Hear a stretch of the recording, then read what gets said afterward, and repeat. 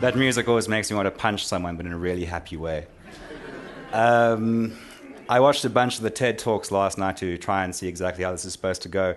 And most of the speakers kind of, they always start off with a joke. I haven't written one, so that's your loss.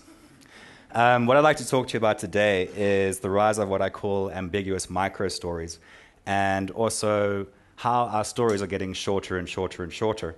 And we're moving from a place of it was the best of times, it was the worst of times, to a place of the times were okay. And the reason for this is we have a generation which is reaching adulthood now that has essentially grown up consuming their environment in decreasingly smaller and smaller chunks, from their news and their media, and now storytelling as well. Before I carry on with that, I'd like to talk about someone that's incredibly important to me, and that person is you. Because you are the main character in a project I've been busy with now for the past 4 years called I Wrote This For You, which is essentially a combination of photography and very, very short stories that I create with a friend of mine in Japan named Jon Ellis. We've been friends for about 6 years and have never met, which people are interested in for some reason. I don't know why. But essentially, we create these very, very, very short stories. And one of the very important things we do with these stories is we leave out a lot of detail. And there's a reason for this. By leaving out things like gender, age, race, location, people apply the stories to themselves. So I'd never write a story this short, although it's been close before.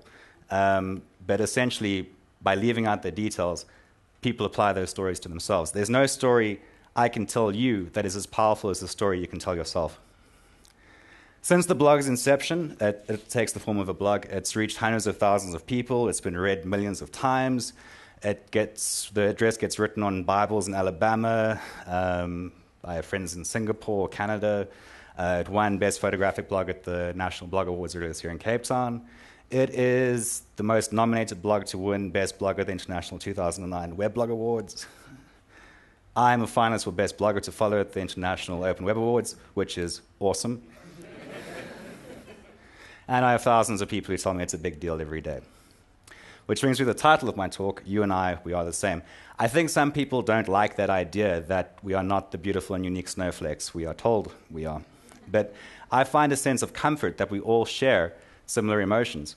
And as a storyteller, I like to play on the two opposite ends of emotion, which are happiness and joy and sadness and missing, and like a traditional storyteller. But a traditional storyteller has the luxury of an entire book or an entire movie to get to the point of a story. And the point of a story is more often than not a single sentence. I try and write that sentence 5 days of the week now for 4 years. This is how long Fight Club is on the internet. This is your life, and it's ending 1 minute at a time. That's the point of that story. I also believe that a story should be accessible from any point at which you interact with it, which is why the URL is pleasefindthis.blogspot. Please find this. When you hear about it, you go, okay, well, I should probably find that. It's asked me very politely. The name of the project itself, I Wrote This For You, implies that there's something special waiting for you. The first thing people read when they get there is, I need you to understand something. I wrote this for you. I wrote this for you and only you. Everyone else who reads it doesn't get it. They may think they get it, but they don't. This is the design you've been looking for. You are meant to read these words. And what they see is something like this. This one's called the translation service. And when I asked you how you'd been, I meant I missed you more than I've ever missed anything before. Or the big blue sea. I don't care how many fish there are in the sea. I don't want a fish. I want you. And some people don't get this, and I think some people, well, those people haven't grown up in this digital space where identity is entirely optional. So if you can be anyone, you is essentially everyone. So it's amazing. We're in this community that consists of millions of people that are millions of miles apart, but at no point in human history have we been closer to each other. This is some work by a guy called Frank Warren, who started the Post Secret Project. He was kind enough to give me permission to show some of his slides, or his work at least. Essentially, people send him anonymous confessions on postcards. This one reads, I have a necklace I bought at the place I cheated on my husband. I wear it when he tells me I'm fat, ugly, and stupid to remind me that someone once thought I was beautiful. I hate my coworkers, as we all do. In Frank's own words, since a 4 by 6 inch card is not big enough to hold a complete story, writers must use just a handful of words and images to share a tale they might have kept concealed for decades. This forces the correspondent to include only the most crucial elements. The reader is then free to fill in the details, drawing upon their own experiences, values, and imagination to better understand the human story on each card. Other people who are kind of pioneering this new form of microstory are Joey and Emily from A Softer World. They've also kindly given me permission to show some of their work. This one reads, "It isn't easy to stage a convincing alien abduction, but if it were easy, would I really be Father of the Year?" So they don't ever have any characters. They don't have a Garfield or a Superman or a Batman. And what happens is people read these stories and they make up the story themselves, or they find a story inside it. This is the work of a friend of mine in New Hampshire, an artist called Cassandra Warren. This one reads, "And then you will speak in the dark." I'd also like to just talk about how, besides the community of people that I speak to every day, how I've managed to interact with communities around the world. A man called Matthew E. May, who's written a book called In Pursuit of Elegance, amongst other things, loves my blog because he loves the fact that I leave out information to make it what he calls more elegant.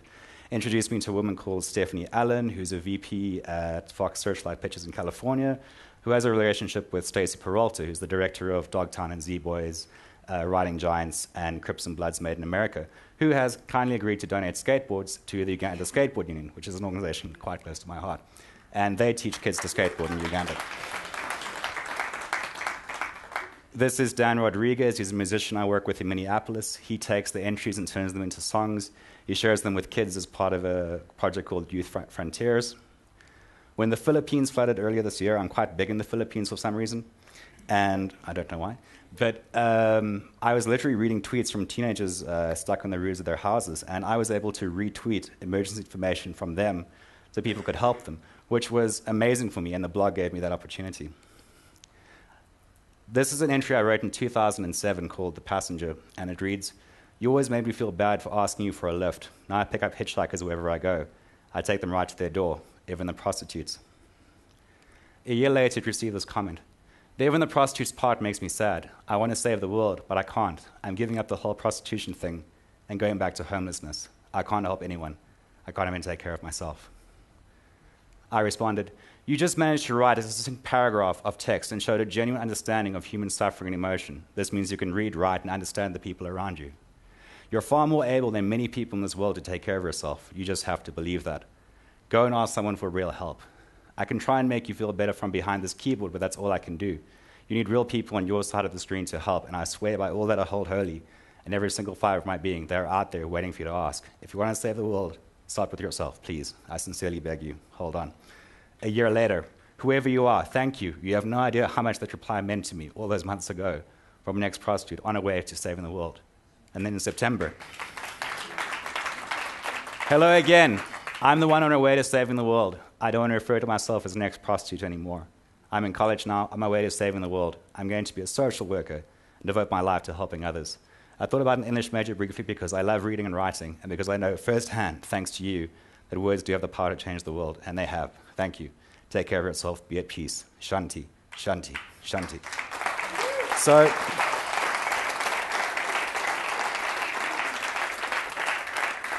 never before in human history have we been able to touch so many lives from so far away. And never before have we been able to change those lives for the better with the simplest of stories. Thank you.